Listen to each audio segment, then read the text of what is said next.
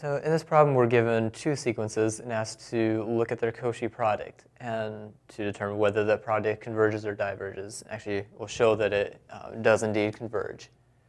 So first thing that we're going to do is just write out the first five terms of the product. So if we let, let's say, a sub n equal the nth term of the first sequence, so it's 1 over n plus 1 squared. And if we let b sub n equal the nth term of the second sequence, so negative 1 to the nth times 1 over n plus 1, then the product, our Cauchy product, is going to be the sequence, or this, the series. From n equals, we can go all the way down to 0 in both of these terms, so we'll start with the lowest index possible. The sum from n equals 0 to infinity of Cn, where Cn is equal to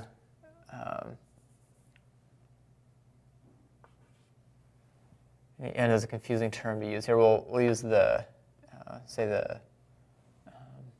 the kth term of, or the kth term of the series is the sum from n equals 0 to k of a sub k times b sub, a sub n minus b sub k minus n.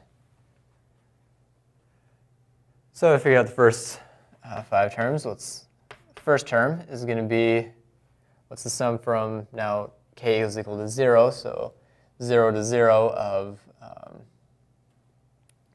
a sub n minus b sub k minus n, so this is just a sub 0 times b sub 0, which if we plug in 0 for n in the formula for the terms of the first sequence, we get 1 over 1, so 1.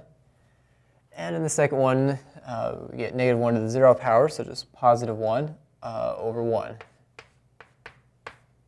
So 1 is the first term, or I should say the 0th term. The next term, so c sub 1 is going to be, well, now k is equal to 1, so we'll have a sub 1 times b sub, or a sub 0 minus b sub, let's see, yeah, k is 1, so 1 minus 0. So, and then times a sub 1 times b sub 1 minus 1, or b sub 0. So we know that a sub 0 is 1. B sub 1 is going to be negative 1 times, let's see, 1/2. And of course we're adding here, not multiplying. And we'll add, let's see, a sub 1. So if we plug in 1 here, we get 1 over 2 squared, or 1/4. And we know b sub 0 is 1. So we can simplify this, and we get minus 1/2 plus 1/4. That's going to be equal to minus 1/4. So let's go for the third term of the Cauchy product. And let's see. So now k is equal to 3. So we're going to have a sub 0, b sub 1. The pattern is going to be the same. Start out with the lowest possible term in a0 and the highest possible. Wait, skipped right over c2. Let's do the second instead. So we'll start with the lowest term of the series an and the highest term of the series bn, or sorry, start with the kth term of the series bn. So b sub 2, and we'll just raise the indices of a and lower the indices of b. So this is a1, b1, and raise the index of a, lower the index of b. And now this is, since we know a lot of these terms, we know a naught is equal to 1. B2, well, this is now with n equals 2, so this goes to 1 of 1/3. Plus, let's see, a1 times b1, we know, let's see, figured out b1 is 1/2. And we know that A1 is 1/4. And now A2 is 1/3 squared, so 1/9. And B0 is 1. So we get 1/3 plus 1/8 plus 1/9, and let's see, it's going to be 72. Let's see. So 3 goes into 72 24 times. 8 goes into 72 9 times, so plus 9. 9 goes into 72 8 times. This is 41/72. All right, so we've got 2 more to go. Yeah, let's just continue it over here. So now we can do C3. And this is, all right, so A0, A1, or A0, B3, A1, B2, A2, B1, and A3, B0. Now, in terms of the coefficients that we don't know are A3 and B3. So A3 is going to be 1/16. And B3 is equal to, let's see, it's going to be negative 1/4. So here we've got 1 times negative 1/4 plus A1, which is 1/4, plus B2, which is, what did we figure out B2 was? B2 is 1/3. Plus A2, which is 1/9, times B1, which is 1/2, plus A3 times B0. A3 is 1/16, and B0 is 1. So we get minus 1/4 plus 1/12 plus 1/18 plus 1/16. And I think I'm just going to stop here since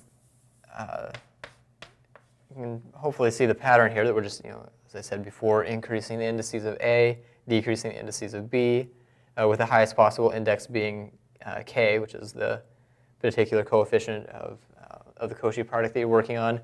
The rest just gets to be some pretty messy arithmetic.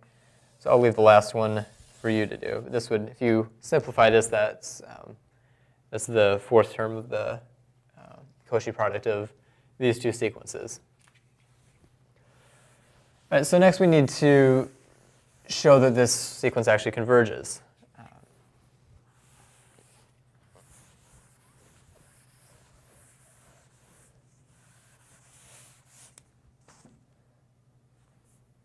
This is C0, this is C1, and this is C2. So there's a theorem in the book that says that if one of the series converges absolutely and the other converges, if one series converges absolutely, the other series converges, just converges, then the Cauchy product will converge absolutely. And similarly, if one of the series converges conditionally and the other converges just plain converges, the Cauchy product will conditionally converge as well. So it makes sense to figure out how these 2 series converge, or maybe if they converge at all. So start with sum from 1/k plus 1 squared.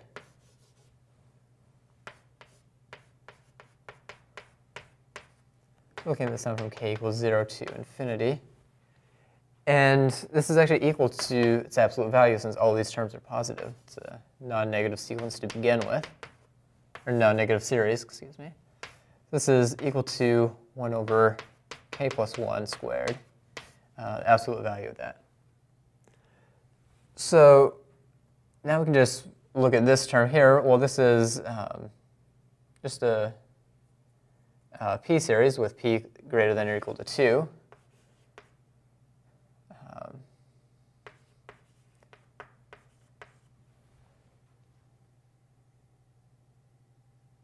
Right, so this is, or sorry, p greater than or equal to 1, since p is 2. So this actually does converge, and since it's the absolute value, or since its absolute series is equal to the series, then it converges absolutely as well. So say therefore, sum from 1 over k plus 1 squared converges absolutely.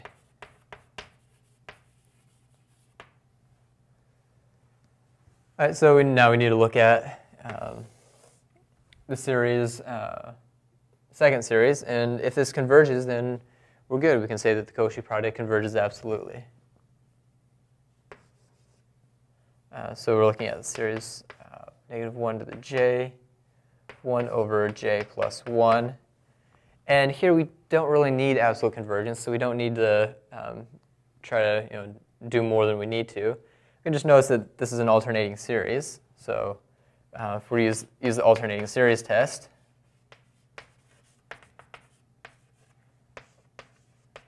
we can just go through the 3 criterion. So the first criterion says, well, it must be an alternating series. So check.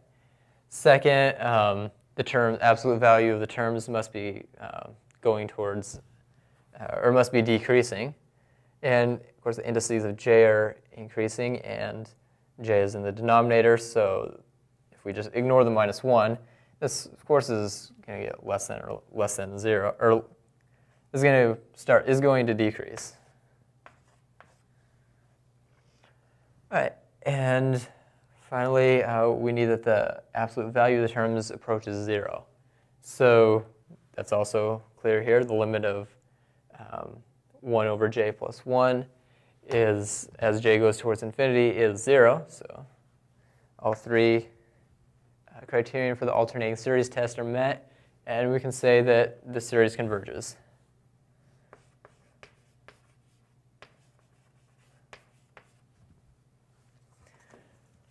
So since the first series converges absolutely and the second one converges, we can say that